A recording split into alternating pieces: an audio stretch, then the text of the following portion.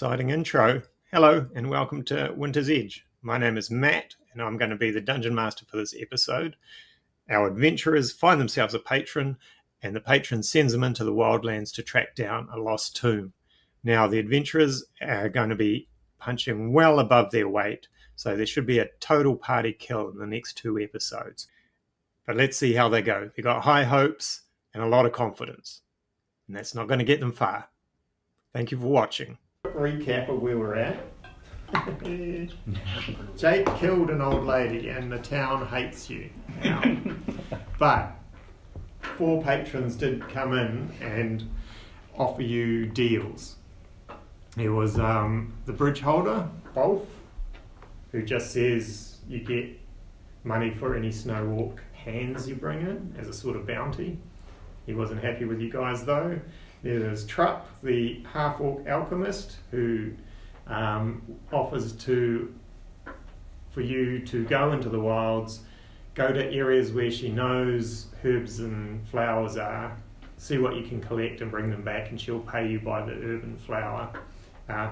She has a little list which she can provide if that's a path you're interested in going down. There could be nothing at the points you go to, so you might have to move around the wildlands a bit and explore and forage. And then there was No Name from the Retributors, who offered you bottom rung of the ladder for this Guild of Assassins, where you're basically just collecting proof that their assassins had killed people out in the wildlands. And then there was Bone Boy, who's the collector, a little goblin necromancer who wants to give you guys spirit traps, which you'd take out into the wildlands and try to just catch some minor spirits, which he then tames for an underground wisp tournament. So yeah, are you guys leaning any way at the moment? You guys can. They all say we'll give you time to discuss, and there's a little room where you guys can wander into and sit around a table and weigh up your options. Cool. I don't know about you guys, but I'm kind of leaning towards the the Guild of Assassins thing, where we go and collect the bodies. Yeah, it seems to be what we're good at. Yeah. I just think I quite like the spirit capturing thing as well, but I feel like if we're going to go and find the bodies of these people, there might be loot on them at the same time. Mm-hmm. So it could be like a cool double thing there. I just want it for the protection. Yeah, that coming along with that is quite cool. Is it possible, can you only go with one patron at a time? Well, no, you can totally negotiate, and yeah, especially for a lot of those foraging ones, it just depends how far you want to push it to what you forage. They only pay you for what you bring back, so if you don't bring back anything, they're not out of pocket. They do offer, like the alchemist offered 15% discount on all her potions, and Bone Boy didn't offer you anything extra, but if you wanted to get into buying souls and spirits, he'd probably give you a discount as well. Because that could be quite cool if we wanted to say make one of them the main thing, like collecting the bodies or the dog tags from those dudes, but then also I don't know, trying to capture a few souls at the same time, but have it as a secondary thing. I definitely want to do soul capture. Yeah, I'm quite keen on the soul capture stuff as well. That works for me. What about you, Nibbles? Yeah, Nibbles just wants protection. So, yeah. Nibbles' life is threatened once again. Yeah. More people hate Nibbles. Yeah. Okay, so you guys made your decision? Yeah. Yep. As you come out though, there's a sudden murmur and noise, and you hear the doors open, and this tall, athletic-looking older man with sort of long, brown, wavy hair, a moustache, well-dressed in a white shirt with a vest, comes storming in, and he says, Sorry to be late, chaps. I've just heard what you've said." And behind him you see this little entourage, and then you see members of the press come in, and they fill in a gallery on the side, and they all take their seats. And when he walks in, you see all these 4 patrons sort of groan and put down their folders and dossiers, whatever, and the assassin lady, no name, says, "Oh, are you going to slum it now with us, Gunther?" And Gunther says, "No, not at all. We're dealing with celebrities here. The talk of the town. And you lot know, wherever the attention is, you will find me at the centre of it." Now forget what this riffraff offered you. No offence to the retributors, of course. No, but you'll be starting these guys off on the ground floor and there's not much money in that. Yes, so I doubt if they're offering you, what do we call you lot? Pick on the boys. Go on the boys. Yeah, just go with the boys, shall we? And he turns to one of his entourage and says, we're gonna have to work on that. And then you see this sort of effeminate elf behind him with a purple doof of hair and says, yes, I'll come up with something. They're already calling them the White Slayers. And Gunther goes, "Oh, perfect, because we're sending them out into the great white wildlands where they'll do lots of slaying." And the elf's going, no, for the other thing they did. "Oh, yes, we might be able to twist that." And then he says,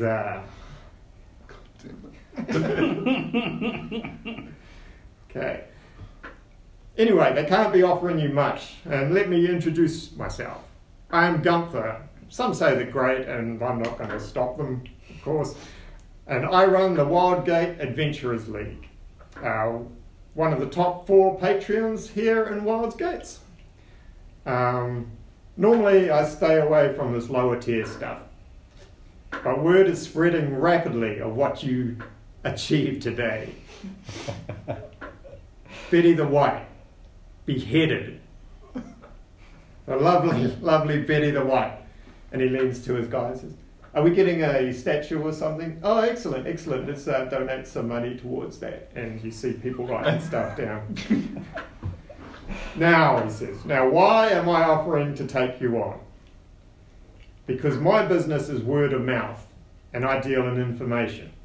And well, everyone hates you at the moment and is talking about you, so for me, any publicity is good publicity, and it keeps me at the forefront of possible sources. And when they think of Wildgate, they need to be thinking of me. So I'm going to take you on while the fire is hot. And of course you'll be punching well above your weight and probably die." and what are we going to do if they die? And the elf says, "Well, you will narrow your eyes grimly and say, 'That's for Betty White.'" "Oh, so I look like a hero." "Yes, perfect. And I take credit for killing you if it all goes wrong. Anyway, so it's going to be, what I offer is high risk, high reward. I'm going to say to you, say 2,000 gold to your party if you complete this adventure, this quest that I have for you, and I will supply you with the various magic items to try bring you up to the level required to complete it. And if you die, I've got other adventuring parties that can go and reclaim back all my magic items. Those magic items are a loan, of course, something you can pay off while you're in my employee. We have a wide range that we can lend you. As well as mounts, we've got a herd of yak worms that are very good in the snow, and they'll take you there.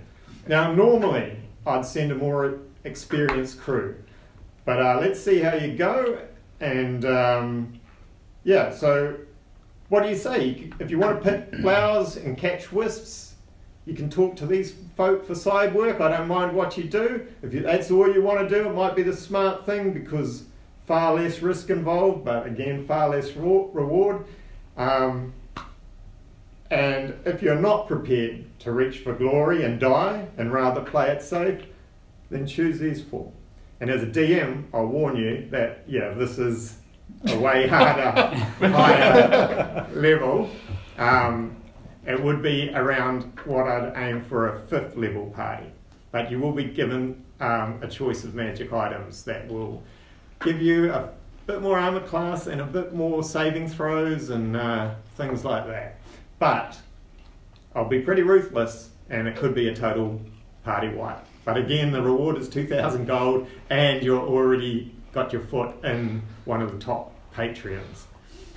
So again, he says, so back to the room, I guess, and have another talk. But hopefully you will join me.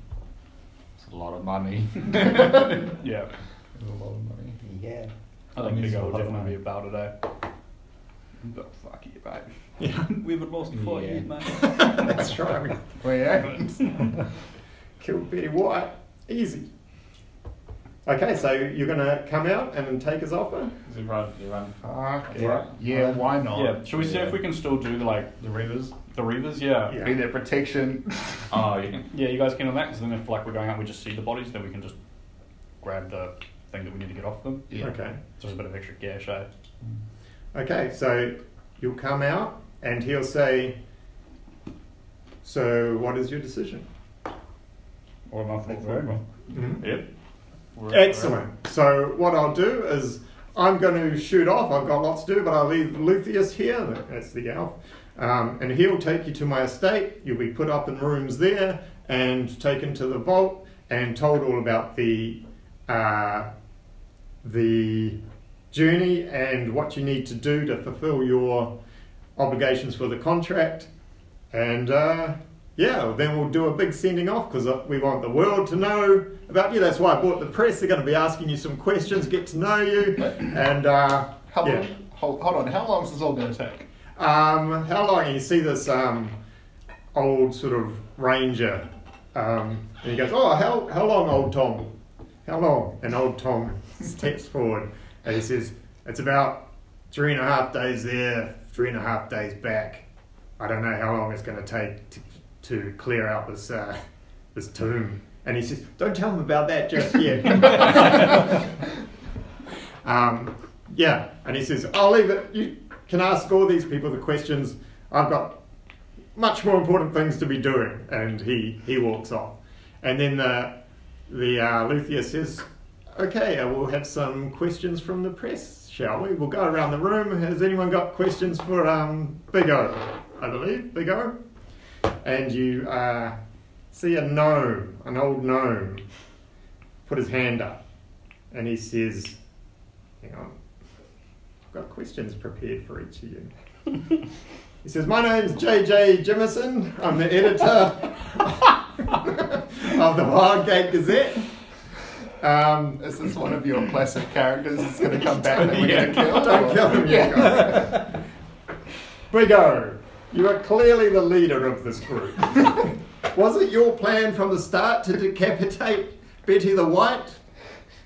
Oh, well, fuck you. You know, bro, like, there's a lot of unknown variables that can come into play when you're having a bit of a scrap, eh? You know, all I told the boys was, you know, to dig deep, go hard, game of two halves and stuff like that. You know, things happen. You know, we didn't really want to kill the old lady. Nibble's got a bit out of control, but you've also got to do what you got to do to win. We're not from here. We didn't know Betty's history. It is what it is, bro. You know, you put yourself in that ring. What happens in the ring stays in the ring. We're all aware of the consequences. Me personally would prefer if she wouldn't have died, but, you know, here we are. Okay, he's writing that down, and you see him writing, "Nibbles was out of control. No orders to kill Betty White, but did it anyway." Thank you, Big O. And then you see a half-walk who's in there. And he says, "Hi, my name's Mock Mad One, and I cover the arena events." Sort of like the sports guy. And he says to you, Big O, "You didn't seem to do too much in that fight. What do you think you bring to the team?" Oh, you know, sometimes you've got to lead from the back as a general, mate. It's not always about being on the front lines. You've got to, you know, make sure that your team's doing what they're doing. It's what we train for. It's what they're here for. And as you can see, we were pretty effective in that. So I prefer you don't question my captaining methods. Just look at the results for yourself. A lady got decapitated in one go. Again, wasn't what we wanted to happen. But in terms of effectiveness, I would say it was pretty good because, you know, look what happened, they fell apart, and that's kind of the end goal there, mate. So, you know. Excellent. And a follow-up question, you seem to be carrying a lot of alcohol on your person. Are you drunk right now? Oh, yeah, probably, I definitely had a swig before you went in, just to ease the nerves and stuff like that. Never been in front of this many people before, but it's all good. I don't, teach their own, bro. Okay, he's writing furiously, taking all this in, but he seems really pleased, like he's got a great angle on the drunk captain there. He's quite happy to see Betty die. And then Lethus goes, and for Nibbles, any questions? And all the hands go up. And JJ Jimison says, tell us, Nibbles, what was going through your mind when you tore Betty's head off? He's a hard-hitting journalist. Well, I'd met Betty the night before, and she said that she was going to magic missile my ass, I think were the words, and I just wanted to give her a little scratch. But you see, I didn't realise that a little scratch for me is decapitation for someone else. For a little old lady's little old lady neck. Yes. I can see how that mistake would be made, and he's writing furiously. And then Molly Mook, this halfling lady, stands up and goes, gossip column. So you were with Betty the night before? Is that what you're saying? How many nights have you been seeing each other? And she's writing furiously. We'd only just met the night before. Oh, so just a one-night stand. And you were a jilted ex-lover? Is that what? And she's just writing furiously. No, we didn't. Not a lover? We didn't sleep together, no. Oh, okay. Well, I'll see how I can turn that. And then you see this sort of a guy in a hood. He's got a black beard, looks outdoorsy and that, and he says, "Hi, I'm Ranger Took. I cover the adventuring beat in this Wildgate Gazette. And so this will be your first time in the Wildlands, I believe." Yeah. How do you think you will go against real challenges and beasts rather than old ladies just looking for a fresh start in the world?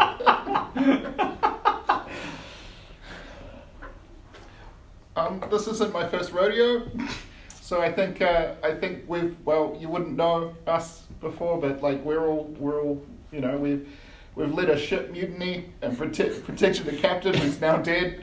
You've led a mutiny. No, we prevented a mutiny. Sorry. Then we saved a printing press from goblins. So very heroic stuff is what you're saying. Yeah, and then we escaped Pirate Lord Ball's clutches. Oh, so he's looking for you.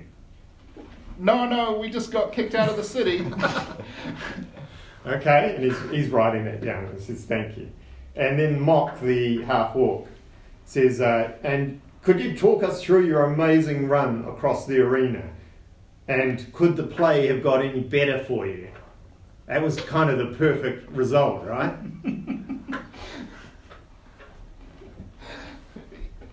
Yeah, the run across the arena was like straight to Betty because...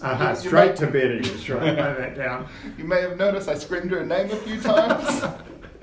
That was the night before or during the arena? During the arena. I see.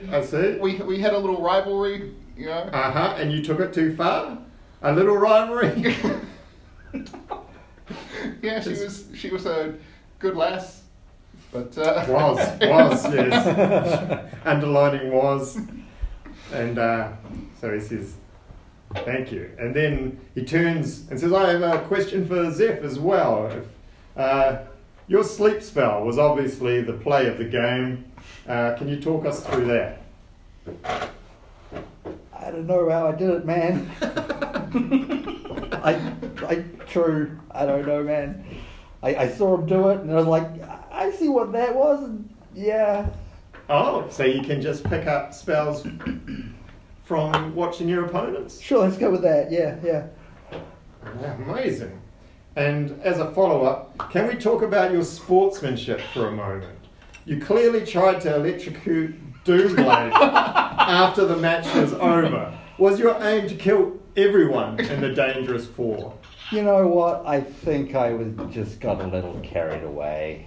Like Nibbles did. Like I'm from Yore, you see, and I don't really get to let it out all that often. I see. Some sudden freedom has turned you into a serial killer. I didn't kill anybody.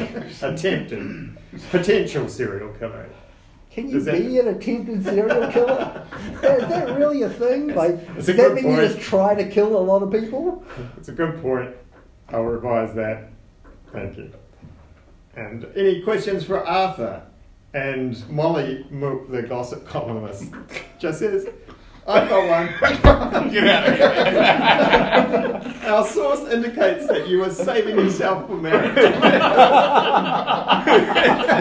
No, that's total hearsay. Here's Not true. No potential Mrs. Half-Belts on the horizon? No comment. No comment. Denies strongly. Okay. And they all say thank you, and pile out. And so the other 4 patrons that were still sitting there said the no name, the assassin lady says, Gunther has made it clear that you can also do side jobs for us if they're on the way. Are you interested in such a thing? I think we're always interested in extra coin. Now the problem is he will have a clear direction he wants you to go, and I have a clear direction I want you to go. I don't know if they overlap or are in 2 different directions. So I can mark on the map where I need you to go, and then when you see where Gunther needs you to go, we can see if we can make a deal. Yep. Yeah. Sounds good. And Bone Boy's like, well, you can drop my traps anywhere most nights and see what you catch. There's better areas to place them, which I can mark on a map, if you're interested. That was my goblin voice, not my voice breaking. Yeah, we can take them and just drop them overnight. Yeah, and the alchemist also says, and also I have locations I mark on a map where... I think we've got a bit too many locations marked on this map at the moment. She looks really dejected and says, okay, I don't know, why don't we just get the thing anyway? Yeah. Like, if it's just a mark on a map and we don't have to get it, is that cool? Like, yeah, she says, I will just pay you for what you bring me. I'm always looking for ingredients, and I'll... and she provides a small book with the pictures of the different... And you can see there's actually different prices. She's got prices of what she'll pay, and there's some common things that you might have a good chance of foraging, and there's some rare things that are actually worth quite a bit. One's worth 200 gold if you come across it. Because that's used to make a potion that's worth about 500 gold. Yeah. So what I'll do later on is I'll provide you guys with a map with all these different locations marked for each person, and then I'll provide you with Gunther's one. And with Gunther's one, you're probably going to almost have to go straight there and straight back to, if you want to make your time frames. 9 days, right? that's cool, yeah. Okay.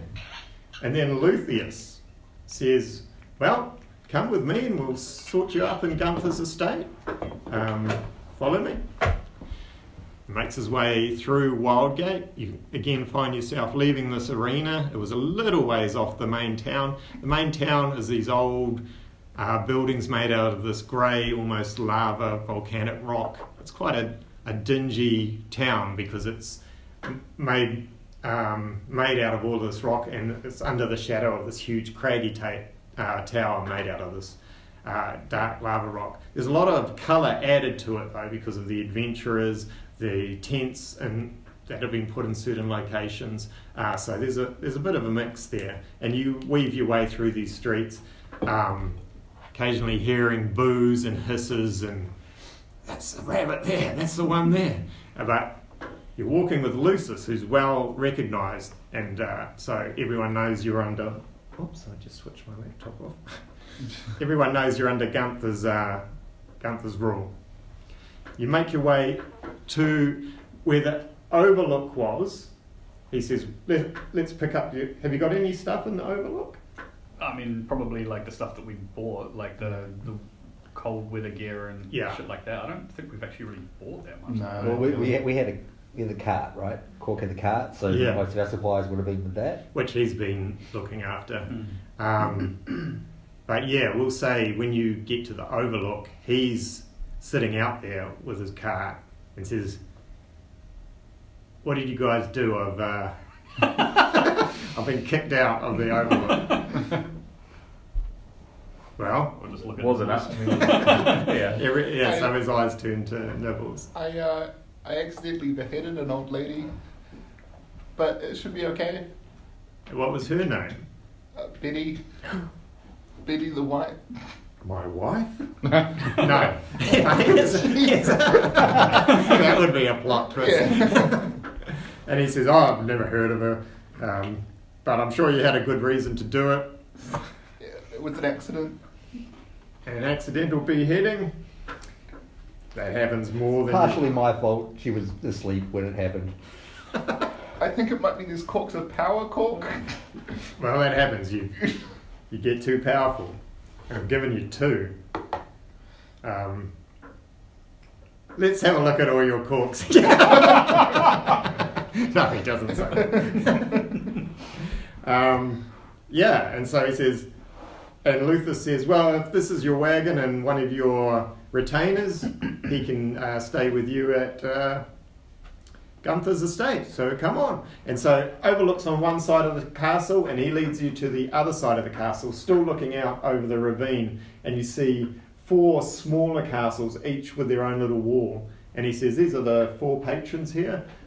We don't talk about the other 3 at this time. Let's just stay here with Gunther in the Adventurers, Wildgate Adventurers League." And he walks through this stone lava rough-hewn wall, and you find yourself in this estate. And in this estate there's a stable on one side, and you see these massive, shaggy, almost caterpillars that are there's about 8 of them, and they're all just staying there, milling around in the snow, eating some hay. And he says, "Those are the yakworms which you'll be taking out. They move very well along the snow, and the best thing about them is they can just burrow and hide whenever needed, so you don't have to worry about leaving them behind or anything like that." And he takes you in and says, "Here's your rooms here. You've got another nice room that overlooks the Sword Drag Valley, and you can see out the window to the other castle across the ravine and the Great White out in the distance." Great White.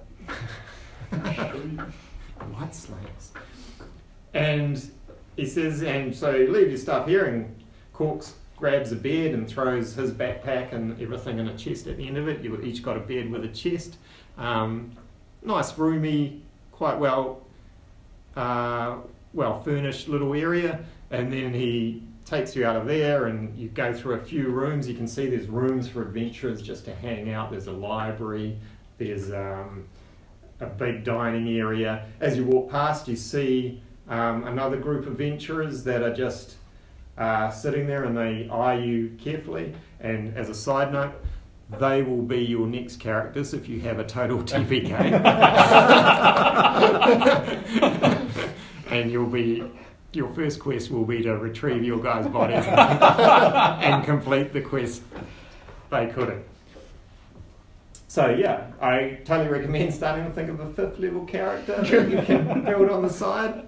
That's basically an adventurer. And yeah, he then leads you down this stairway, and you come down into what seems to be quite a big underground basement area. And part of that basement actually has a cave hole that goes out, and you can see out into the valley again. It's like another way in, but no one can possibly get there. And there's lots of big bars along it, but you can see through it.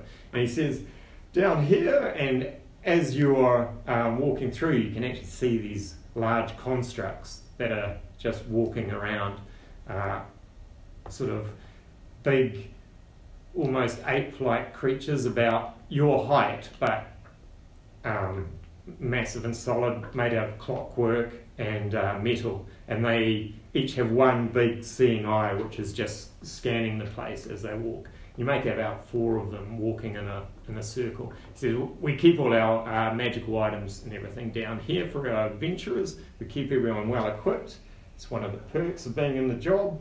Now you'll get your basic adventurer's starting pack each. You'll get 1 bag of holding and a rope of climbing to take with you. And each of you get one of these. And he hands you each, he picks up these sacks and hands them to you. They're not big. And he also hands you a belt with potions in it each. Now, in the sack is a ring of warmth, which you'll get, a ring of protection +1, braces of defense +1, and a luck stone. Oh, no shit. So, sorry, what was... Yeah, it was a ring of... Warmth. That just means you don't have to really worry about the cold out there, but you also get cold resistance, which can come in handy against some of the creatures out there. Yeah. And a ring of protection +1.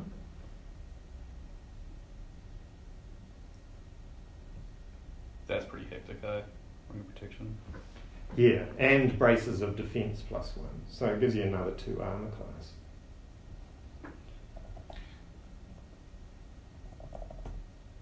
When I transform, I don't get the benefits, right? Do you get a different armor class of the creature? I don't know about rings, though. I might pay to check. Yeah, because I need to check on, like, I get a dexterity bonus to my AC if I'm not wearing armor. Yeah. But then I'm like, does that only count towards body armor, or is that like any sort of armor? No, braces of defense don't count as armor. Okay. So yeah, you'll get bonuses from both of those. And a luck stone? And a luck stone. Fuck yeah. What do luck stones do again? They give you +1 to like all of your ability checks. There was a few other things that it gave it to as well. It's pretty good. Like for what it does overall, it's like a massive stat boost. Yeah, it gave it to a +1 to your buffs too, which you said, which was pretty crazy. So if you do cast a bless, I think it gives you... I'm going to have to look up how that works because I'll give it a Google as well. Yeah. So, like, I can't actually use all of these things because the tab requires it needs attunement. And so how much can you attune to? There's only 3. So, it's, So let's say the Ring of Warmth doesn't need attunement. No, because these are all magic items, eh? Yeah. Yeah. But for the purpose of this campaign, let's not worry about the attunement for these, if you can override it. We should be able to add all this stuff into the D&D inventory anyway, right? I've just written it down, but I'll like go on and... Yeah, I can't find braces of protection. Braces of defense. Braces of defense. Yeah. And the potion belt contains 3 potions of healing and 2 potions of heroism. Belt. So is it 3 times? 3 potion healing. Yeah, it says one equipment functions as normal, but the DM decides whether it's practical. So it's up to you. Yeah, no, I'm boosting you guys a little bit because you're... And 2 potions of heroism? 3 potions of heroism. Oh, sorry, 2 of heroism and 3 of healing. Yeah. I'm getting worried. Yeah. The potion of heroism gives you 10 temporary hit points for an hour, and the bless spell, which doesn't help you too much, Joe. Yeah, fucking bless is so good, especially in the early levels, eh? Especially if that luck stone affects it too. Yeah, I'll have a mad Google of that stuff when I get home tonight and see what the deal is with all that. So if I just say that the Ring of Warmth doesn't need attunement, Yeah. because then I can do the protection things and that'll add to my AC. Yeah, and you can use the luck stone too. Yep, cool. Luck stone. You also see lots of other items there,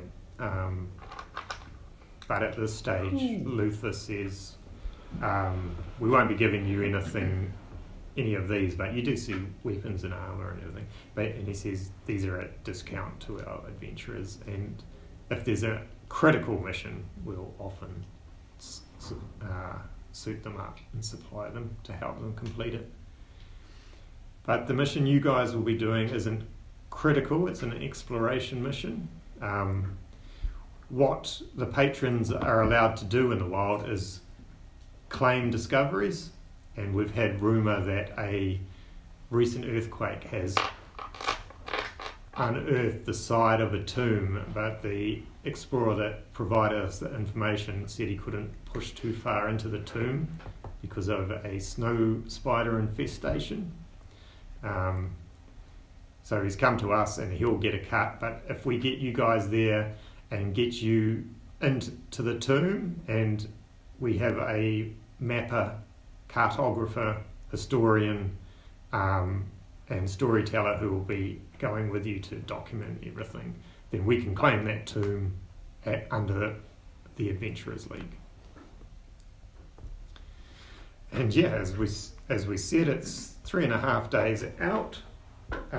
We'll be giving you a guide, old Tom, which spoke up at the thing. He knows the way there and the ways of the wild, and will assist you in getting there. He won't be going in with you though.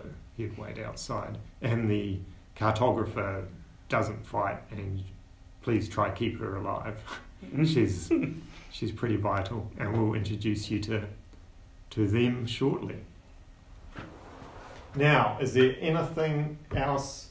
He basically says, so, come on, we'll take you out of this place. If we can't leave you in here alone, the only reason these constructs aren't attacking you is because you're with me. And he ushers you back upstairs and says, but everything from upstairs you have free run of and can come and go. Oh, and he hands you each a whistle as well and says each of these whistles is attuned to your yak worm outside. So when they burrow and you need to call them back, you just blow the whistle. And so keep a hold of that. Take them out of our worm pocket. Worm pocket, yeah. And he says, but it's been a busy day for you all. You've achieved a lot today. Even to catch Gunther's eye, it requires a very special kind of event, which you guys have achieved. You can wander around the town. I'd recommend being careful, especially you Nibbles. But yeah, if there's anything else you want to achieve before nightfall, which is in, say, 4 or 5 hours. Yeah. You also said that we had a bag of holding, eh? Bag of holding and a rope of climbing. That's it. Yeah, Who wants to take that? Man, guys, look what we did by accident. That's Yeah. what we can do on purpose. Yeah. I'll never get over ropes of climbing. Yeah. Yeah, how do they actually work? Does the rope of climbing just A rope? It just never breaks though, does it? It can it's like you tie its knots and stuff, tie its Yeah. own knots and things, I think. Yeah. It's like elven rope from Lord of the Rings. Yeah, yeah. Okay, cool.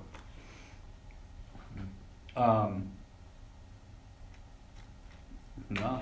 Yeah, I wanted to go visit Bone Boy, Mm-hmm. and maybe get some traps and stuff. Cool. Yep. So we can totally do that. Does anyone want to go with them? I'll go with them. Okay. With your hood up. I'm happy to do Hood up. Yeah.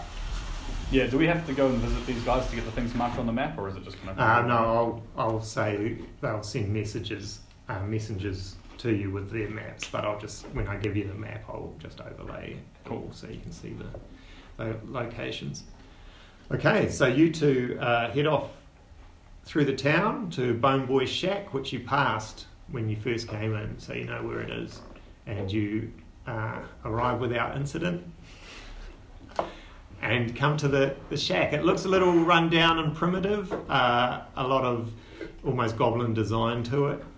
It's and it's run by a necromancer, so there's a bit of gloomy gothicness mixed with old wood and twinings and stuff like that. And you come to the door. Is it knock on the door? Is it open? Yeah, it swings open quite easily. He's open, and you see him there at the moment. He's examining some of his jars and he's shaking them and looking at them. And he turns and says, the White Slayers! Good to Great. see you again. It's caught on. Cool. No, we'll just go And he says, now, I remember where I know you from. Yeah, I kind of lied. Sorry, it's just reflex. No, it's totally understandable Yeah. from being in your. Yeah. But yes, Tinker Talk's boy. Yeah. This is a remarkable coincidence. So we haven't met, I've just kind of been nearby. He's seen you in the... Yeah. Often you just hang out in the shadows as Tinker Talk does his business, and and he says, so you've come for the traps? If we can do that on the side, absolutely. I'm very interested in getting one of those, and I pointed his totem on his Yeah. yeah. What you actually are the bird bones, and he says, yes. So you haven't got one yet from Tinker Talk? No. Why would that be? I don't know. Yeah. Maybe he wanted me to come out and see the world first. That's fair enough.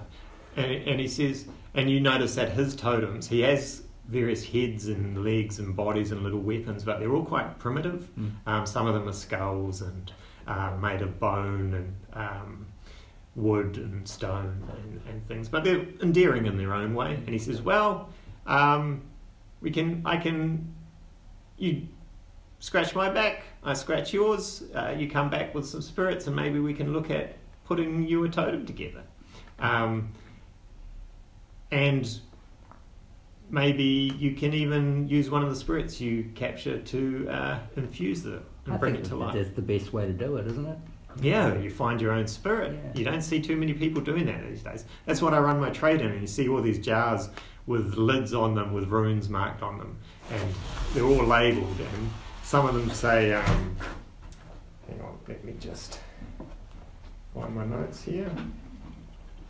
Try and turn this light over though. I can never remember how this thing works. You've got to like press it and hold. Or you have to press it once to. Oh, there you go. Much better, right?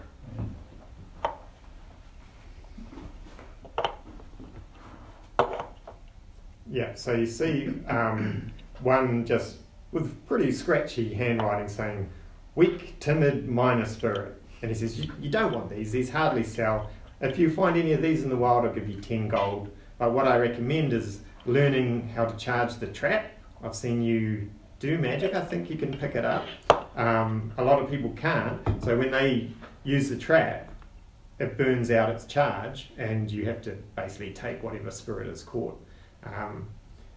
But yeah, these ones are weak, and then you see a few other jars that say things like mild angry minor spirit and feral raging minor spirit. It says that my traps are only strong enough to catch the minor spirits, and the ones you want to catch are the feral raging minor spirits, because they make the best fighting spirits for your totems. Yeah.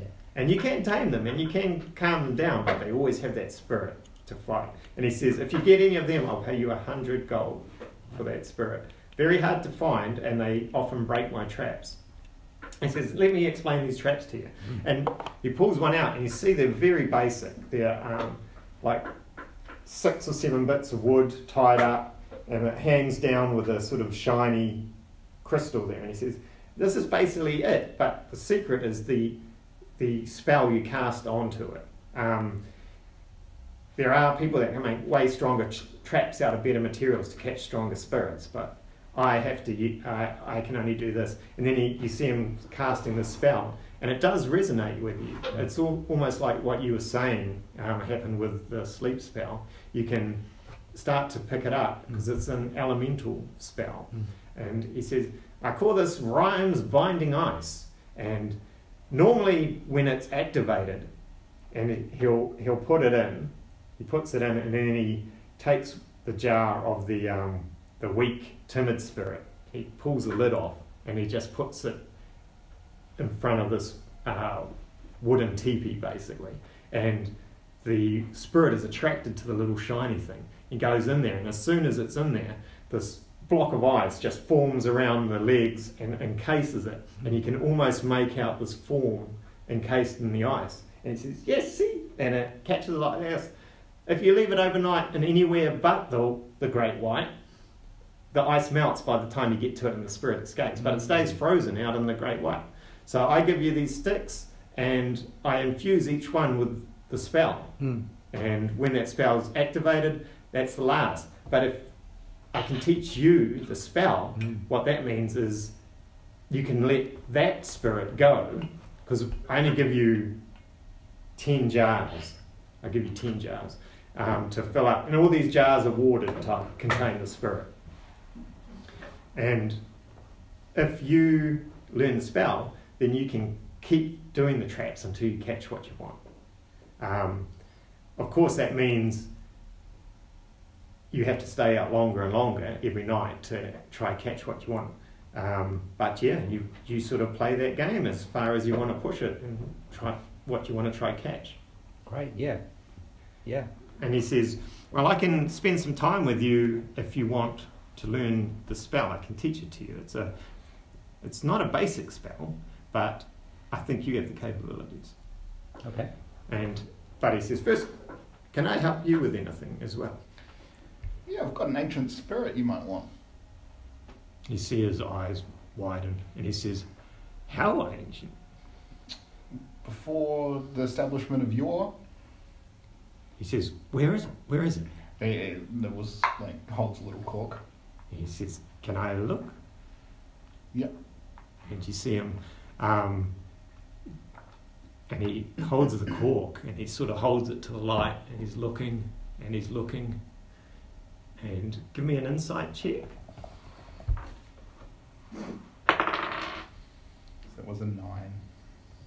Do you get it over 15? So that was 12.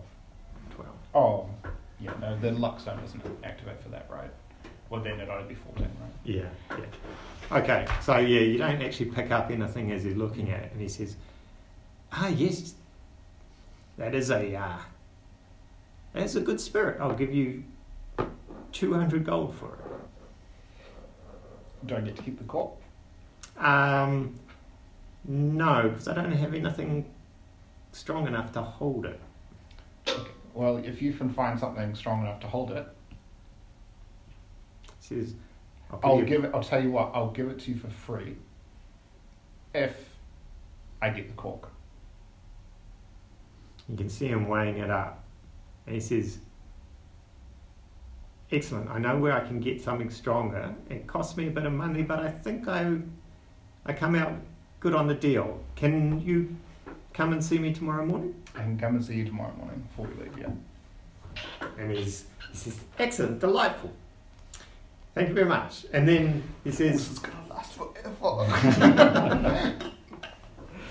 and then he starts to take you through the basics. And though you're storm aspect, you're kind of in tune with the elements too, like hail and ice and that. So you pick it up remarkably quickly. Oh, sorry. Yeah, sorry, I'll get back to you. He's incredibly impressed, and he says, I see a great spirit catcher in your future. You have remarkable ability. It's remarkable as you're starting to infuse these traps, and he tests them out. And the thing is, the creature has a chance to break out. The Rhymes Binding Ice is an actual spell you can grab, and you can just add that on top of your pool list. Okay, cool. Yeah, it's a second level spell, but it does require a constitution save to break out of, so the spirits will get a constitution save to try break out of, and that's based on your Spell DC. Yeah. So as you get higher, you'll be able to make a stronger trap. And this is the first stage of the traps, of course. You can start to hunt out better traps from different people and things like that, if that's something you want to do. Was there more? Yeah, since you seem so keen on the spirit, maybe you would want to hook one of my friends up with a training totem. Well, I'm kind of happy too. I want to see what you bring back to me. But I'm intrigued by you. I've never seen such natural ability. I think I'd kind of like to catch it myself. Yeah, fair enough. Yeah. And then we can start you off. I mean, these totems here, Tinker Tok's totems are masterwork, craftsmanship. It doesn't make too much of a difference to their fighting technique. It often comes down to the spirit and how much energy you can feed that totem through your own magic once they start fighting. But people like the prestige of the fancier looking totems. But I think you can make something quite primal and savage out of the ones here, and they're not terribly expensive. Most of my money is made on selling the spirits. Yeah. I just have these to go with it. But when you come back, maybe we put that together. And and then he says, and then maybe you can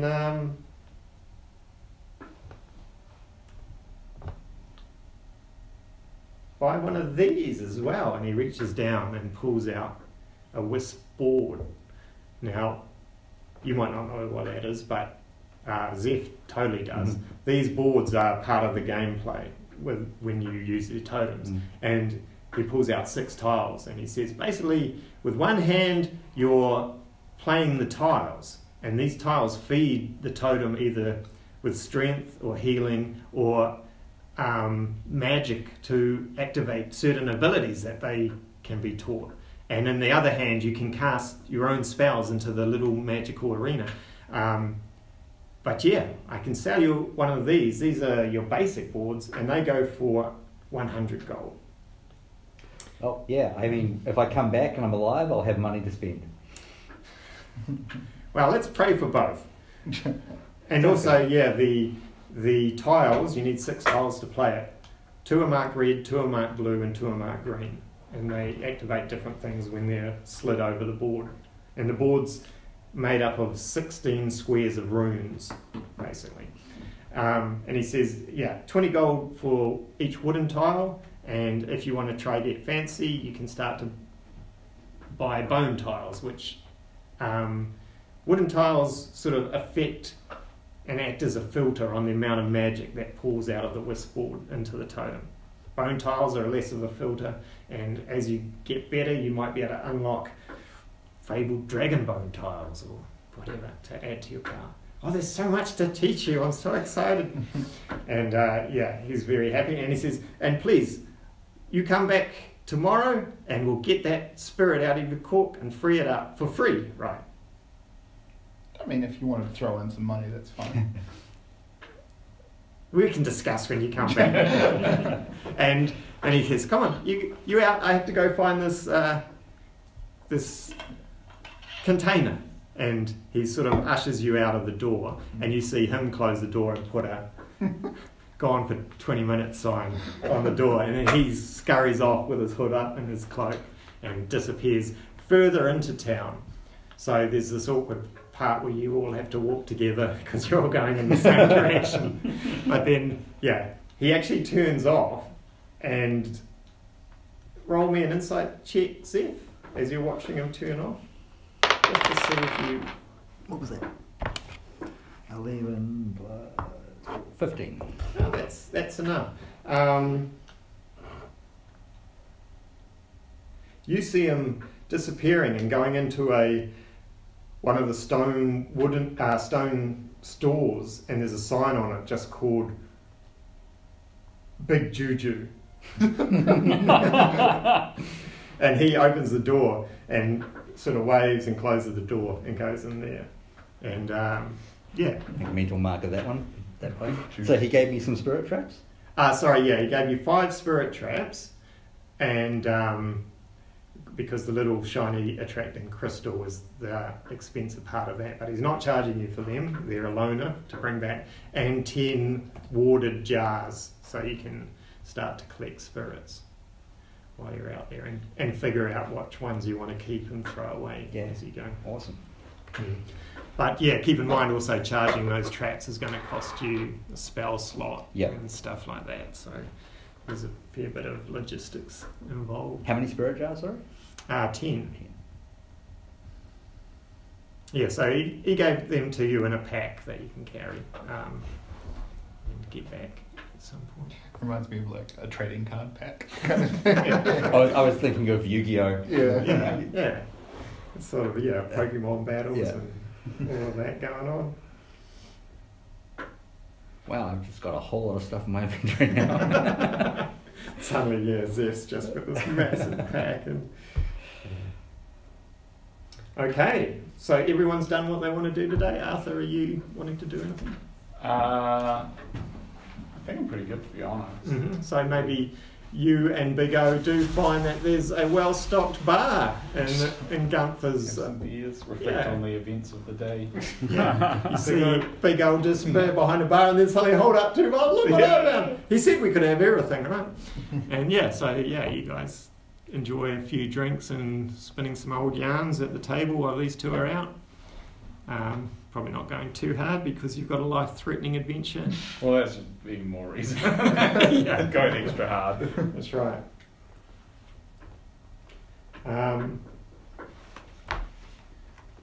Cool. So if you want, we can do your first day's trek out into the wild. Yeah. And we'll get that started. The first day. So what we'll have is you get up early in the morning, run to Bone Boy. Bone Boy. He slips you 20 gold. No, what is it? Like I failed the insight check, so he's just going, sure. Yeah. And he takes the cork, and you see him bring out this bronze ornate vase with a big stopper on it. You know that corks wouldn't consider that a cork. Yeah. So I'm just ignoring it. Yeah. And he then takes the jar, puts it on top, takes the stopper, gets a big hammer and just smashes the jar and then shoves the sort of decanter stopper on it and puts it in and holds it, and you see a bit of fear in his eyes, but then a bit of glee and almost rapture as he contains it, and he puts it down, and you can see this vase shudder slightly, and he looks a bit nervous as he's making sure the cork holds, and he gets a few more of his lids and he puts it on and wraps it, and he's like, okay, and then as he says, he's like, so 20 gold. And you can... What's this like? Yeah. And gives you 20 gold. And the cork back? Oh, yes. He says, sorry, of course, and gives you the cork back. Oh, yeah. And so that means now that if you die, right, your spirit goes into that cork to be the next spirit. Which is why I was sorting it out. Yeah. Before Nibbles leaves, he'll look around the shop and see if there's any other containers similar to that. Containers similar to the big fancy one? No, this is the one he's picked up from. Yeah, I just was wondering if there's any others around. No, everything looks very shabby in here, like almost a home brew kit has been used, like a home brewer. All the jars are sort of just this leather with painted runes on them and wrapped. He doesn't have spirits like this one. They're quite weak in his little shack. No, we'll kind of be putting something together, but he was like, nah. And Yeah. He'll tell Steph about it when he gets back. Yeah, you're perfectly welcome to put A and B together and know that he's just, this is out of his league. He's just swindled me. Yeah, no, I got that. Yeah. So I just added the Luckstone and the Ring of Protection to my inventory and then equipped them. Yeah. Did you know that the Ring of Protection adds +1 to saves as well? That's great. You can... Yeah, it's fucking crazy because that and the Luckstone does, so all my saves have gone up by +2. Mm-hmm. Oh, so you can see it on your character sheet. Yeah, so you can add it into your inventory and then you can add it to the attunement thing. Yeah. And put it all in. And the braces give +1, but if you're not wearing any armor, they give +2 to AC. Okay. So my AC went from 15 to 18. Mine was from 12 to 15. Yeah. That's I awesome. couldn't find them. Wait, how do you I've got 20 when I do shield. Show you. So if you bring it up, have you got it added to your inventory? Yes, in that inventory. So if you should be able to equip it. So you got to do the check mark beside it to equip it. So you've That one. so equip that and then scroll down. And then there should be like an attunement thing. Like if you just keep going down to the bottom. Was it braces? Yeah. So as you go attune items, and then it should. So it's got the items below. Oh, So then you can click on the ones that you want to add to your attunement. Yeah, because I've got more than I can attune, but I've just added the ones that add to stats. Cool. So your Luckstone went in as well? Yeah, Luckstone's in. So I've just got the Ring of Warmth from the Quiet Cork. Cool. Not unattuned, but...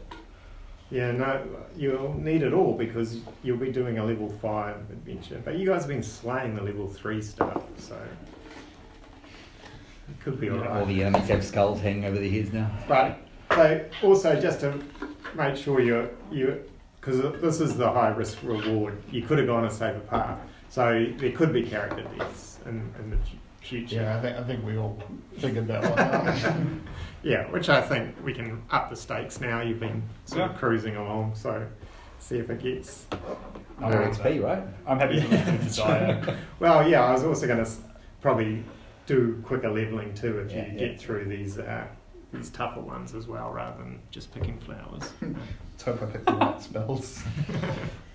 Yeah, and if you do any of you prepare spells earlier, or is you always just I've always just got them. yeah, druids prepare or have them? They are prepared.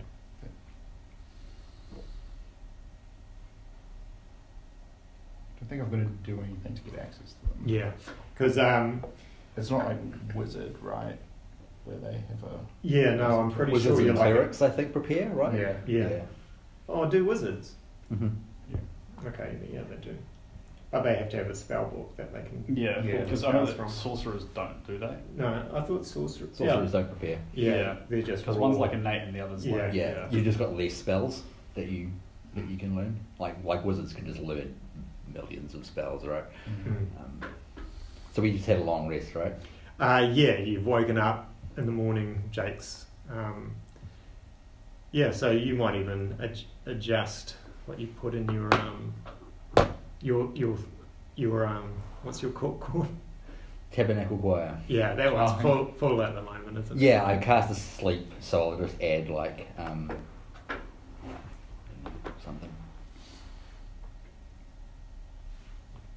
All right, so yeah, as you guys are getting up, having breakfast, and Nibbles walks back in looking slightly confused, a little bit worried, and sits down to have breakfast, you see the old ranger come in, and he's with him is a mousy, sort of middle-aged lady with big glasses, and she looks a little worried and not happy about the situation.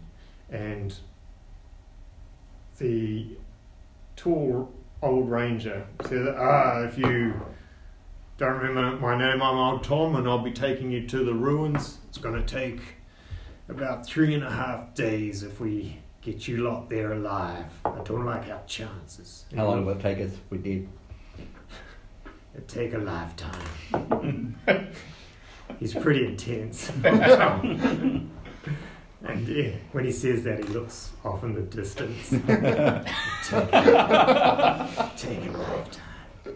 And the lady behind him rolls her eyes and says, and I'm the cartographer who's going to be mapping out the ruins that will validate our claim when we come to take it. I'm used to going with a way more experienced party. I'm not very happy about the situation, being escorted by...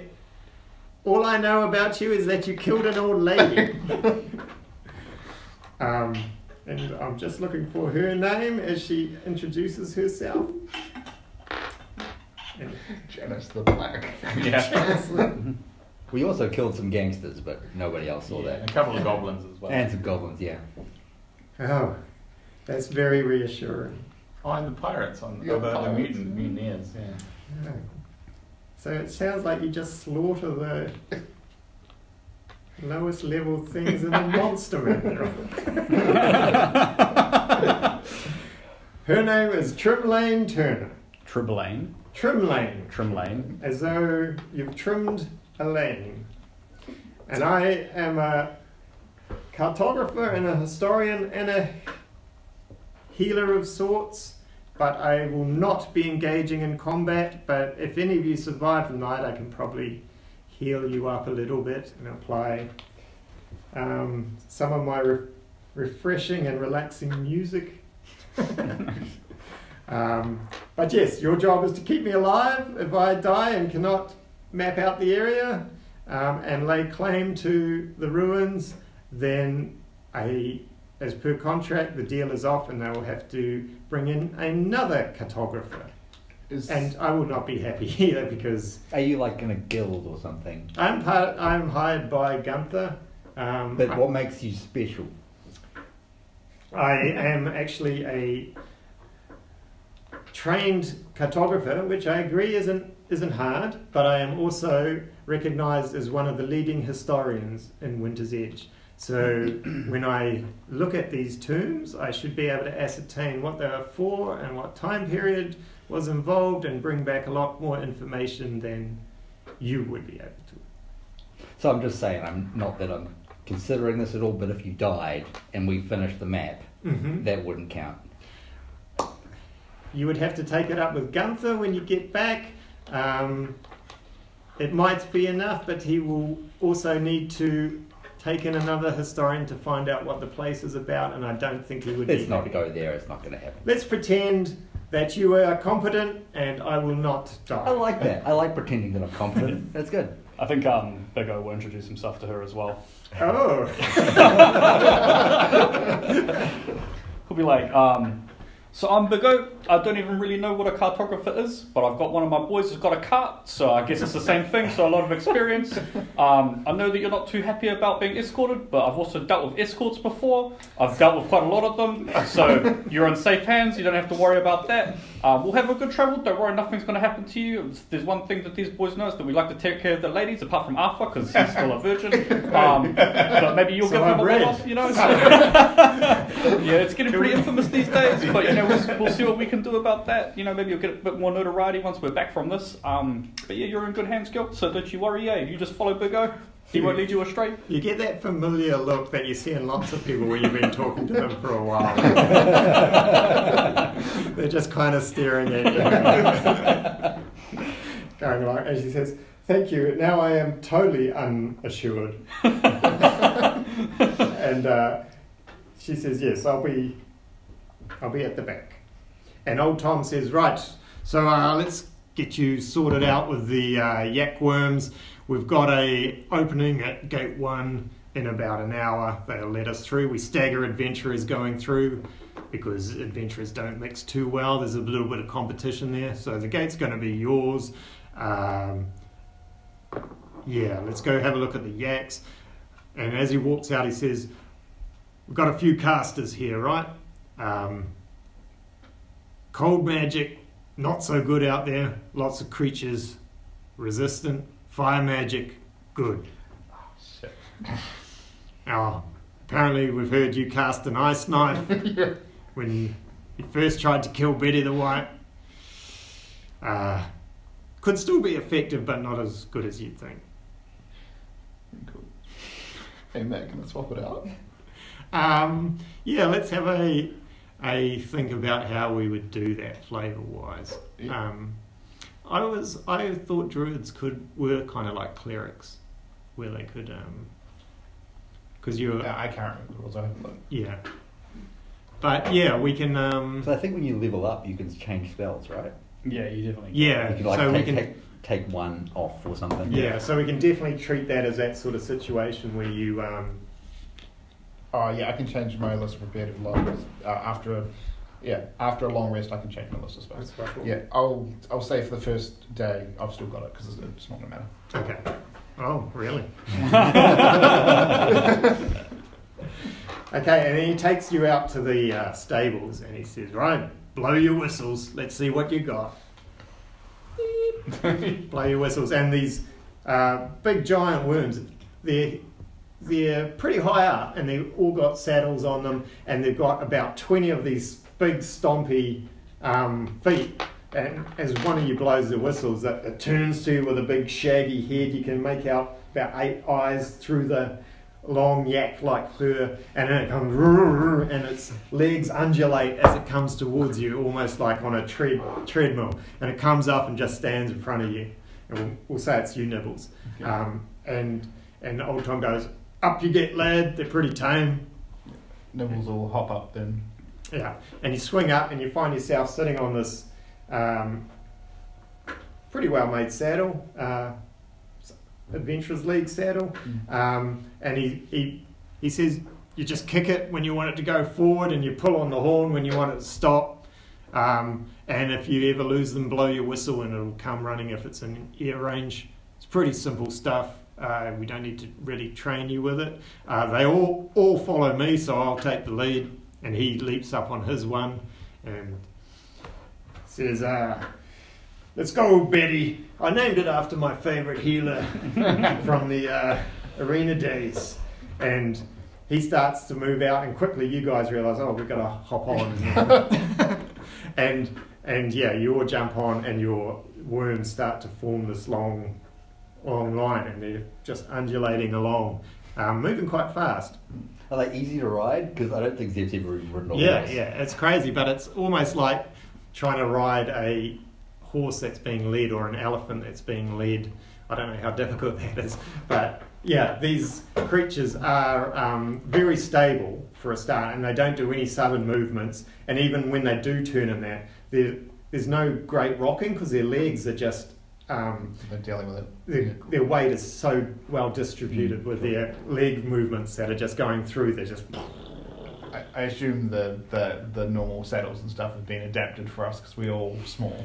Yeah, well, they've taken that into account. Adventurers League deals with all sorts, so they've got all sorts of saddles, and even though he seemed to randomly throw whistles at you, they all work out, and each saddle lines up to what you need.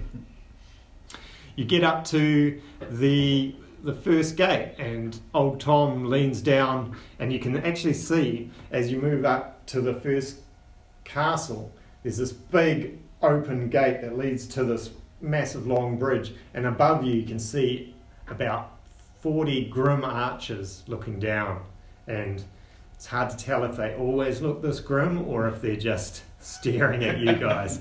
A wave. And what you see one of them do this, and the commander goes,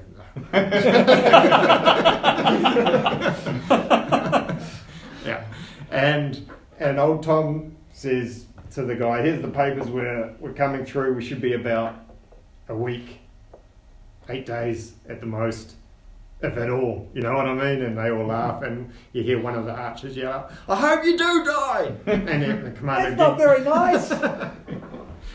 Yeah. And then he leads you across this huge bridge, and as soon as you get out on the bridge, you feel this actually quite strong icy wind that's whipping through the valley, and you're quite pleased that you've got, because the bridge isn't too wide, it's probably the width of this room, which isn't crazy, but and there's no walls on the sides of it, it's just this long 1 kilometre span of bridge, and you're glad you got your rings of warmth on, because suddenly there's this icy wind that's howling through the valley, and you make your way across in a long line with we'll say Trim Lane actually is about in the middle, and we can start to establish a party order now. How do you guys want to travel? You got old Tom at the front. Who wants to go? Be up pretty close to the front. Yeah. Okay, so you got Arthur, who's sitting easily on his saddle. You've all got your winter gears on as well, right? You bought a heap of winter gears. We can have you wearing those as well. Cloaks, hoods, your boots and everything. Who would be after Arthur? I'd probably go right after Arthur. Okay, and then we'll say Trim Lane, Yeah. watching Big O move. And then who would we have? Rules maybe? Should we go last? Yep, I can go last. Yeah, I mean, it's Okay. not like it's a vulnerable position or anything, but yeah, it's fine. Wow. Says Matt. Or the archers fire the arrows at the last one. Yeah, and you move across the bridge, and then you see the second castle, and again there's a group of archers up the top there, grimly watching you as you come through, and you can hear them, see them leaning and talking. Some are laughing, but some look really grim. And old Tom waves, and a few wave to him back, and then you find yourself going under this castle, and again through a massive archway. What's going on there? I just have a feeling I know what's going to happen. You continue, man. No, nothing weird. Nothing. We just had a checkpoint, just Yeah. Yep. And then suddenly this archway opens up, and you find yourself in the wildlands. And as soon as you hit the wildlands, the winds have picked up. There's snow swirling around. You're coming between two massive mountains where the castle sits through, and it's obvious winds hitting that and swirling around. There's sprays of snow. The ground has that mist of snow just being pushed around, and your yakworms hit into it easily and just start churning through the snow, weaving their way through as old Tom weaves his way through. He yells back, and it's not loud enough to drown out his voice, but there's just a fair bit of wind whipping around and everything. And the visibility is quite low. You can see about, say, 120 feet out, and then it starts to get misty, snowy, and if you saw things, you might just see shapes and not be able to make them out beyond that point. And he yells, "First night we're going to be heading to the old ruined town of Tumul. There's a few ruins there, we can stay in and camp the night. Shouldn't be too much trouble on the first day. Maybe the occasional snow orc patrol. Sometimes the weaker snow trolls wander down this way. Nothing a normal party couldn't handle. And occasionally you get some of the wormlings flying around, but they don't come this far south normally either. So what we're going to do is just, as you move through the snow, heads bowed, walking through, we'll just roll for a morning encounter, a lunchtime encounter, and an evening encounter, see if anything happens. And then you arrive at the town, but we'll see if anything happens. So, Joe, can you roll for the morning encounter, a 1d8? Hi, bro. And I'll just say, for this close to the city, if you roll a 1, there's going to be an encounter. 7. And then Ben, see for the luck, you start to move through midday. 1. Okay, can you roll me a D100? I'm just going to go to the bathroom.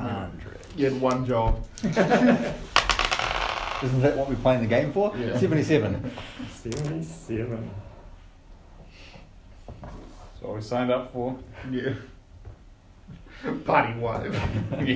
Yeah, the archers watch you die just outside. I think that's going to be a good one. White Dragon. We're white slayers, though. So. Oh, true. We're fine then.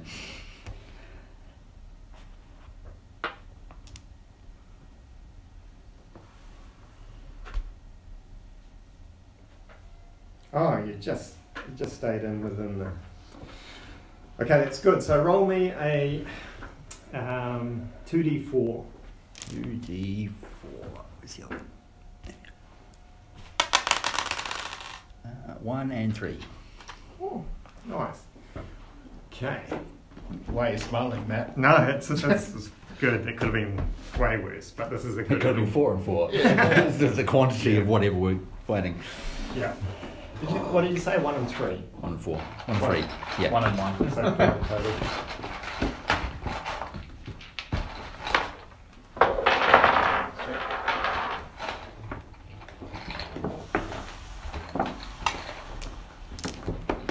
So let's just say this is the snow, the white lands, the wild lands, without any obstacles. It's just giving us a big flat arena. And if you guys can put yourself in your marching order, and I shall back. Oh, this is going to go terribly. Oh, wait. I assume we're going that way? Yeah, I guess so. So I'll be behind you. I'm back here. And Trim Lane's behind me, yeah. Yeah. Oh, Trembling. Yeah. Can I turn around and talk to her before this thing happens? Yeah, sure, because you've been travelling all morning. Oh my god. Yeah, so is this Arthur? Oh, Arthur. Yeah, and then I'm behind. So there's old Tom and Trimlane. So let's, the morning's uneventful.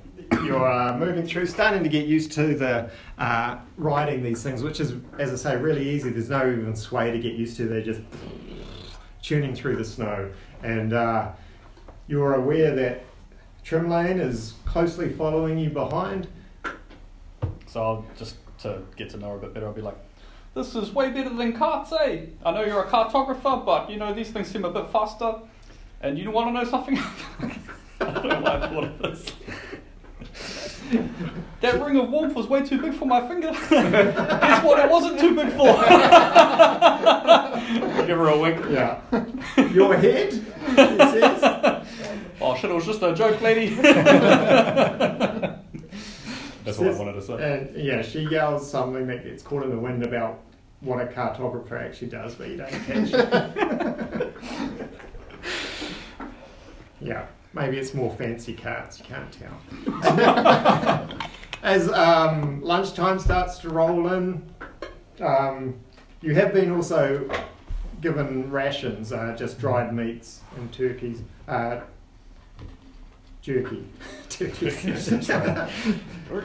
and stuff. So, and you find it quite easy to. You've got saddlebags on your yak worms as well, so you can just reach in and chew. And it looks like old Tom's pushing on to get to these ruins, and you're not stopping for lunch or anything. And let's get everyone to make a perception check. And I shall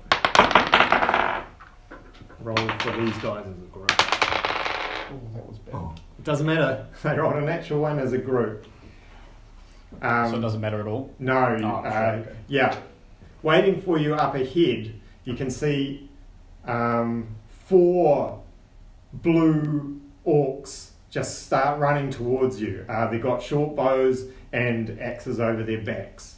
And so the 2d4 was to see how many there were. It's a small scouting party, but they're very aggressive.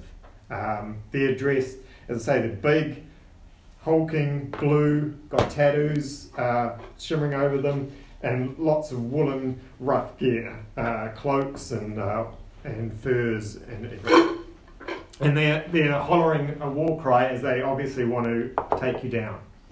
So initiative rolls. Natural 20. Oh, Jesus. I haven't rolled above a 10 for initiative yet. So what does that give you, George, in total? 24. 24. Does that luck stone add to initiative? Yeah, it does. It added +1. Oh, 24. Because your initiative is your dex bonus. Yeah.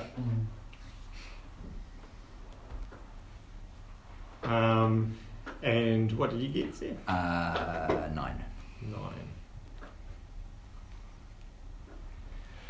And Arthur? 11. And Nibbles? 13. I think it's the lowest initiative I rolled. Okay, so let's roll for Big Tom, old Tom. 10 plus 3, and put him. Remind me to ask what is the longest distance that Big Tom shot? Okay, so we'll go for the orcs. That's a 4. 14 plus 1, 15 orc. 17 plus 1, 18 orc. And a 6 plus 1 is a 7 orc. Okay, and I shall make them. Oh no, Mofa's legs fell off. You didn't need those. Oh, I have to glue them. So we'll make these all coloured.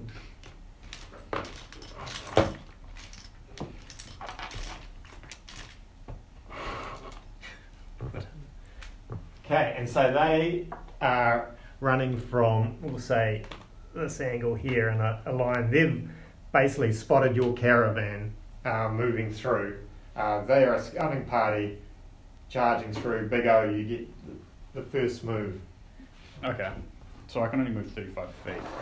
So I take it we're not on the things once we start this, like we're not mounted? Yeah, they're easy to jump off Okay. and start moving. Yeah. Can we stay mounted? Yeah, old Tom. Old Tom's probably going to fire from above. These mounts move 40 feet, but you can't really control them as of yet. Okay. Because you can't do diagonals in D&D, Can you? I can This never is remember. a- This is the thing I have arguments with people about. Yeah. Ben played it one diagonal and then just Yeah. normal movement. Yeah, I'm happy with. So like I could take an initial diagonal, which is like my first 5 feet, and then it's like 5'10". Yeah. So, Yeah. Okay, yeah, okay. So there's 35, so I'll go 5, 10, 15, 20, 25, 30, 35, 35. And I'll take the dodge action, I think. Yeah. Do you get your step of the wind if you wanted to dash? Yeah, but I've got to spend a key point on it, Yeah. and I'm kind of just like, I don't really want to spend a key point. And you probably don't want to get too close because otherwise that isn't a Yeah, well, that's so true too. Yeah, but I'm not. Yeah, I don't know. Yeah, I think dodge is a good idea then, because two of them are up Or next. could I, instead of taking dodge, use my action to take a hit of the whiskey? Yeah, well, you get a bonus action to take a hit of the whiskey. Okay, well, can I take dodge and then bonus action hit of the whiskey? Yeah, Which improves my armor class by 2, right? yeah. Cool. So, So Yeah. big guy just walks up and just goes, come at me. so I've taken dodge and my armor class is now 20. Whoa. I'll make sure. So that gives them disadvantage on attacks against you, right? The dodge. Does it? Does Yeah. dodge Yeah. give disadvantage? Yeah. Okay. I don't know if it was just like you straight up get to avoid it or. No, just disadvantage. But with an armor class of 20, it'd be pretty good. Yeah, cool. Sweet, so that'll be me for that turn, and I'll just update my inventory with the fire whiskey. It's at half now. Okay. So yeah, two of them drop their bows as they see you charging and pull out their battle axes and bear onto you. So we'll say two are attacking you.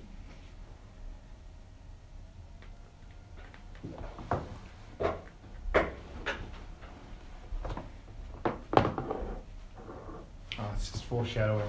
That guy's already down, so. No. Okay, so they add +3 to hit. So the first roll at disadvantage is a 8. Is first one misses. As you take a sip of as you're sipping your potion, he thinks he's got an easy hit, comes in, and you sway back, drunken masterly, as he misses. And then the second one, he rolls a 7, so he's not going to get higher than that. Yeah, and suddenly you see Big O just leap off his saddle, rip through the snow, taking a swig as these two orcs bear on him and swinging their axes, and he starts just to dance and sway, and still while he's drinking his whiskey, and avoids them. Well done, and then we go to Nibbles.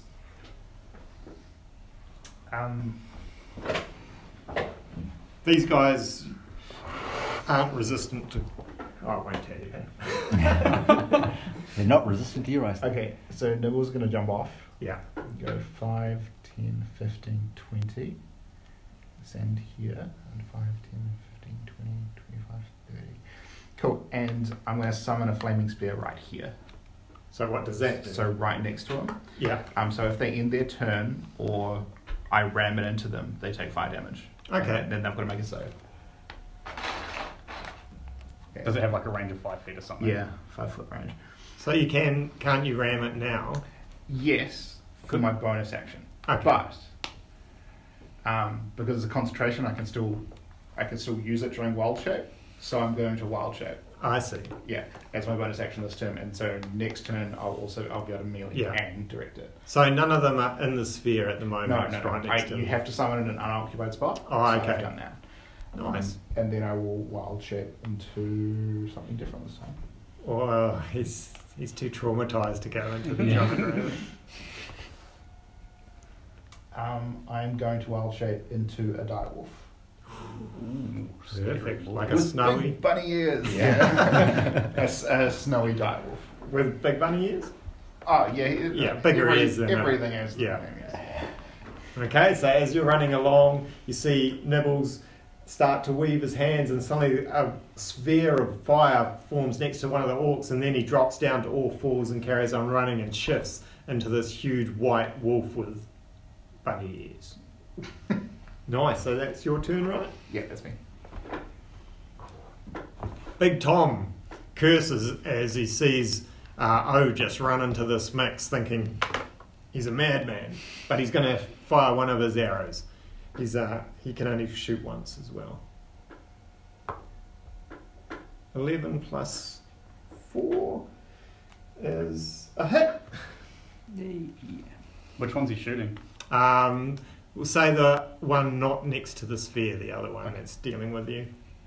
As you dodge his axe blade, he's suddenly open to the shot, and old Tim does 4 points of damage on him. Old Tim. Old Tim, eh? Bringing it back, bro. Is that who this character is in Heart and Soul, bro? We used his figure. And so they have 12 hit points. So he's down to 8. Suddenly an arrow bursts into his shoulders, erupts with the feathers, and old Tam says, "Yeah," as he looks in the distance. And Arthur. Cool. I'll jump off my worm. 5, 10, 15, 20, 25. Oh. I'll crack a rage. While I'm running over. Crack a rage. Crack a rage. Yeah, so that's your bonus action, right? Snowy bastards. Write your story, Buzz. Fuck off. Yeah. Sweet. And oh yeah, I'll attack. And I also have ancestral protectors now. Okay, so explain how that works. So starting when you choose this part at 3rd level, spectral warriors appear when you enter your rage. While you're raging, the first creature you hit with an attack on your turn becomes the target of the warriors, which hinders its attack. So if I attack this guy, they Get disadvantage, or? yes, I think it's just disadvantage on attack rolls that aren't against me. Okay. So if they try to attack, they go. Okay, so let's add a little bit of flavour to that. As Arthur's running. Oh, and if he does attack someone else, that person has resistance. Okay, so one thing, you might want to slightly move. The sphere, any creature within 5 feet, when they end their turn, they have to make a saving throw. Yeah. I'll risk it now. No. I'll go around this way. Yeah.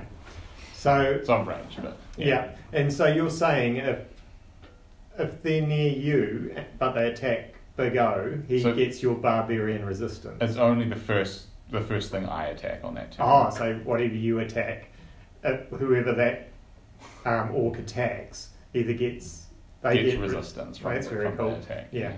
So let's describe what happens. You see Arthur leap off his horse, his worm, and you see him starting to roar and his eyes turn red, and this whole wildlands, there were many wars fought on here, including between humans and dwarves on one side against frost giants, and a lot of battles were fought, a lot of men died, and as you start to roar, you start to notice coming out from the ground primal spirits that start to run beside you, dwarves feeding off your anger and rising with you, and as you come in, you suddenly feel stronger and protected as though you're running in a pack, and your ancestors are at your side. So, do you get to attack? No, I'll go. Wait till next turn. Okay. I can just imagine Zeph being like pulling out the traps, chasing. Yeah. Do it again, Arthur. Keep raging. Can I borrow one of your ancestors real quick? Okay, so that's Arthur's turn, and it goes to Zeph. Right-yo. So, anything I can get within 30.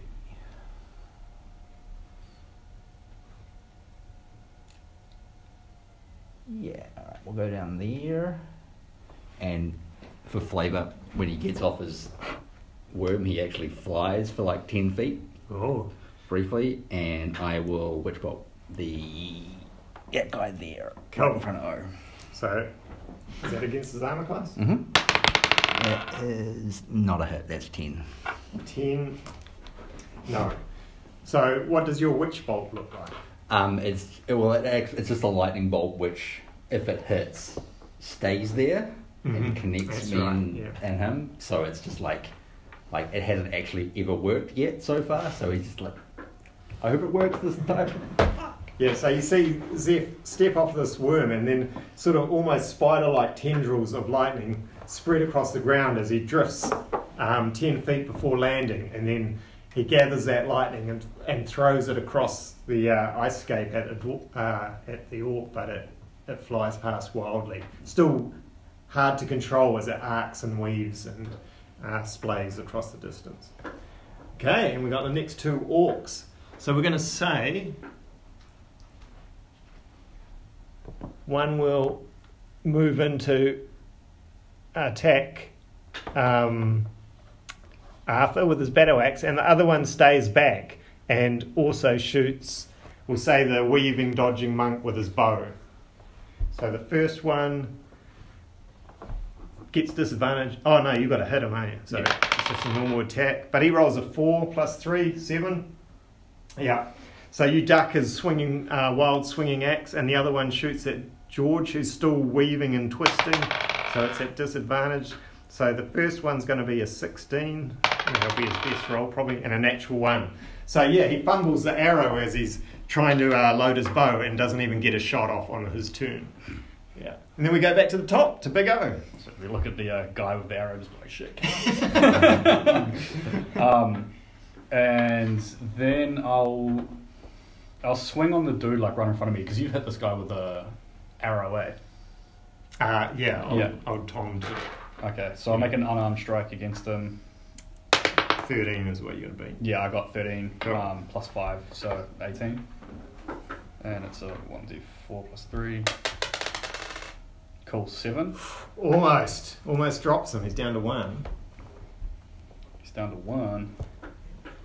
And for my bonus action, I'll just do an unarmed strike. I won't flurry of blows because I don't want to spend the key point. Cool. 19, 24. Rolling well. So that's gonna, Just gonna kill him. Yeah. Yeah. So you've been weaving and ducking as you're drinking a potion and drinking your whiskey. Then you suddenly throw out 2 quick rights that just drill this orc into the ground, and he just drops and falls back dead. Almost rigor mortis setting in quickly as his hands clutch the sky. Shall I just take him off the map? Yeah. And he was next. Cool. And then I'll use my movement to go up to this dude. So I'll go, it's one diagonal Thursday. 5, 10, 15, 20, 25, 30. And I'll just end my turn there. Nice. Good turn. And so the orc that was beside you, did he get an opportunity of attack? Yeah, he should do. Yeah. Okay, but you've still got a 20 armor class. Yeah. But it won't be with the dodge action. There won't be any dodge applied to it now. Yeah. So he rolled a natural 1. So yeah, you easily, let's say you do a little gnome dive roll as his axe swings up, and then you come up and you're bearing down on this startled guy with the bow. And then as he misses you, he brings his axe down onto Arthur. It's that orc's go with a 16 plus 3, 19. Yeah, it'll hurt. Okay, and it's a 1d8 plus 4. That's good. Your rage keeps going then. 10. So it'll be 5. Yeah. Nothing. And yeah. That's like a third of my And yeah, this axe bites deeply into your shoulder during first blood. And you can hear your ancestors roar in anger as their living boy gets hit. And then we go to Nibbles. Hold on, was that this guy here? Yeah. So he ended his turn there, right? Yeah. So what does that mean for the... He takes damage. So You're not smart. he's got to make a saving throw. Okay. Dex saving throw. He rolls a 17. He beats it, but he still takes damage. Takes 3, 6, so that's 9 halves, so 4 fire damage. Pretty good. Down to 8. It's a brutal spell. Yeah, so the flaming sphere suddenly flares up, and he screams in surprise as he was just ignoring it, thinking it was some harmless fire next to him. Yeah. So that was a bonus action to do. Oh, you didn't do anything. That wasn't my turn. Yeah. Oh, that's a good spell. Yeah. Now my turn. Mm-hmm. Bonus action. I ram it into him. Okay, so it flares already burning him, and then suddenly plunges towards him. Yeah. And so, is it another saving throw? Another saving throw. 17 again. Okay, cool. So 4, 5, 9, 4 damage again. Okay, and he screams in even more pain as the flames erupt around him and he finds himself surrounded. So is that in his space now? Yeah, that's on him. Yeah. On his face, yeah. As his furs and everything start to ignite. Sweet. And do you get an action too? Yeah, so my action, That's pretty cool. I'm going to... I've got 50 feet of movement now. Wow. Yeah, so I'm Darn. going to 5, 10, 15... Oh, I should have done 5, 10, 15, 20, 25, 30. Go right next to this guy. Would that give... Oh, he's already used his reaction for the first opportunity attack. So then I will do a bite attack, but I've got pack tactics because Arthur's there. Yeah, nice. So It's advantage, is it? yeah. So that was 19 plus 5, so Yeah. 24. Yeah. This is a different orc, not that wounded one. Not the wounded one. This is the fire guy. So that is 2d6 plus 3 piercing. So 3, so 6. So 6, 9 piercing damage. And then because it's a bite melee attack from the wolf, he needs to make a strength saving throw Not prone. or get not prone. Nice. So he rolls a 13, but they're quite strong, so 16. Yeah, the DC was 13, so he's Okay. not prone. Cool. But still, great turn. You said to step it up, Matt. That's right, big leads now. Okay, so old Tom sees the one on fire and launches an arrow at him with a 5 plus 4, a 9. His arrow flies wide as he's shooting from his mount. And now Arthur. Sweet. I'll just swing on this guy. Nat 1. Oh my gosh. yeah. All the spirits that are around you just turn and walk off. But no, yeah. So you've taken an axe to the shoulder from him, and then you try to reply, but he leans back, and your fist swings wildly. But you get a bonus action as well. I think it's like a 13. You need a 13 to hit. So yeah, your big right misses, but your left hand comes up and catches him across the jaw, and he has 4 hit points. Oh, sorry, he has 3 hit points. 7 hit points. Okay, so yeah, Sorry. you drop him. And he joins his friend in the snow, another corpse. That was Arthur. That's all your movement? Yeah, no, it's all good. Okay. Zeph? So the guy in the flaming spear, is he actually lying down, or is he just... That's just his mini lying Nah, down? he's just standing there. Yeah. Yeah. Is he wearing metal armour by any chance? No, they're all in furs, armor class 13. That's all right. I'm going to... Let's see. I'm just going to pop over here. And because I haven't been able to do it, I'm going to use a sorcery point to distance spell and make shock and grasp 30 feet range. Nice. So more lightning comes from your other hand. It's all lightning with me, man. And that is 16. That's a hit. Yeah. He's got 4 hit points. 6. Okay, so this orc on fire thrashing around, you reach out and suddenly a wave of lightning washes over him and he freezes up and tenses as it grasps him, and you can hear bones cracking, flesh burning, and then he just drops and his last breath fills the air as he dies. One orc left, the little bow guy. Is there only one? What happens to the... Is it red just dude? took out? He got Did he? Yeah, Oh, we shit. changed him. You guys, yeah. If you roll over 80%, it would be a snow troll. That would have come across. But you got 77. Yeah. First day's pretty easy. You've just come across a small scouting party. We could have rolled 2 to 8 on the D4, so that wouldn't have been so easy. Yeah, exactly. And so he's got Big O in front of him. He's going to drop his bow, pull out his axe, and take one swing at you as he sees you advancing. And that's an 11 plus 3 is 14, which won't do it. Suddenly with all these magical enhancements and your new training, you're reading his attacks easily. He's almost telegraphing them, and you're watching as they almost fly past you in slow motion as you wheel and deal. And now you get to attack him. Cool. I'll just straight swing on him. 14. It's a hit. Cool. He's full health. So that's 4 damage. 4 damage. And then I'll use Flurry of Blows on him. Cool. So that's a key point. Ooh. Which is 2 more unarmed strikes. 17 plus 5, so 23. Mm-hmm. 22. 6 damage. Okay. Right fist, left fist, knocks into his knees, but he looks at you with a bloody black eye that you've already dealt to him.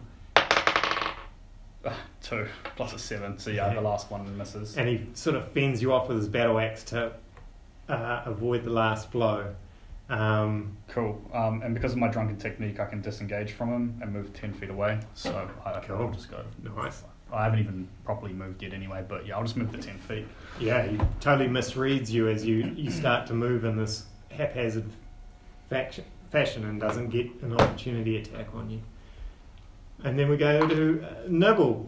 You see Big O dealing with the last orc, punching and then moving away in a Is this weaving black thing here, is this a wall or No, it is just all white snow. Yeah. Okay. So 5, 10, 15, 20, 25, 30. 30. He's showing off all his movements. Just Yeah. running around. So the flaming spear will track right next to him. Mm-hmm. And then I will run and attack him. 5, 10, 15, Probably overkill. 30. Yeah, so... Oh, no one's there. Yeah. Drunken guy wheeled away. Oh, wait, is he within... Hold on. Is he still within? Hold on. 10 feet? Yeah. Yeah, he is. Yeah, I only moved 10 feet away from him. Dope. So pack tactics kicks in. The direwolf howls. Within 5 feet of the creature, and the ally isn't an it's... Oh, So, natural 20. Decapitated. 20. Yeah, you rip his throat out. Your jaws clamp in. You shake him wildly around in the snow. 12, 13, 14, 15 piercing damage. Yeah, and then your bloody maw rips his throat out, and he convulses slightly and falls down. Classic nobles. Yeah, and old Tom cheers. Says, there might be hope for us yet, lads. Well done, well done. And he says, well, stop your celebrating, get back on the mounts. We've got to get to the ruins. Hold up. I'm going to go around and just start cutting off their hands. Very Take smart. both hands. Yeah. Yeah. So that's 8 hands. And Can I check their bodies for any loot? Yeah, they don't really deal in coin and stuff. They've just got weird sort of pouches full of like rabbit paws and teeth and stuff like that. Cool, yeah. Rabbit paws. Yeah, can I get one of the rabbit paws out and put it around my neck? That's going to be your new hobby. Yeah, snow rabbit paws and stuff like that. Yeah, so you rip their throat out, you've got your revenge. Yeah. And yeah, you mount up just again. leave the flaming sphere on one of them for a bit. Okay, so you move into, as the sun starts to set, let's make Big O make one more 1d8 just to make sure there's no encounters. It was 7. 1d10 that was. Oh, was it? Yeah. Oh shit, sorry. Yeah. 5. Yeah, so there's no further incidents. As you see, there's snow-covered ruin of about 6 buildings. One's actually still 2 stories high, but the roof's all caved in, made of stone, and there's rotten wood. You can see there was a small hamlet here at some point. And old Tom says, we've got to we've got a few choices we can make where we stay. There's a basement in that two-story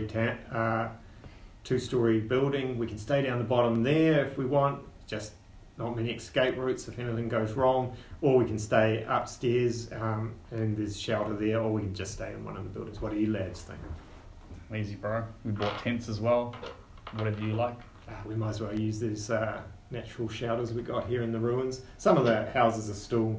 So let's just say you find a house that's still well insulated, none of the snow has fallen through into the building, all the furniture's broken and scattered, it's been well looted, creatures have been through here, but for tonight you don't need to light a fire because of your ring of warmth and you've got your food, you don't need to cook your food. So Jake, we'll just get you to roll a 1d8 for tonight out. Oh, could I snare? Yes, yeah. Yeah. So, yeah, we can say there is one main entrance. The other are backed up with snow, so the windows are backed up with hard-packed snow and that, so the door's been cleared out, so you can set a snare across there. 5. And, yeah, because you're only a day away from the main castle and their patrols, which they still do regularly up to this point, you've made your first day into the wildlands. Old Tom sits with you and says, it gets worse from here though, lads. The patrols don't extend out any further than this town. We'll be on our own from here. But you did well today, you did well. And the bard, the Trimlane, says, let me tend to those wounds. And she rests a hand on you and you can see her start to sing a soothing dwarf song. She's a dwarf? No, she just knows the song. She's like, yes, it's my time. Jolene's in halfway. No, I'm just healing her. Yeah, so that's day one, and then from here I'll set up the rest of your adventure. Sweet.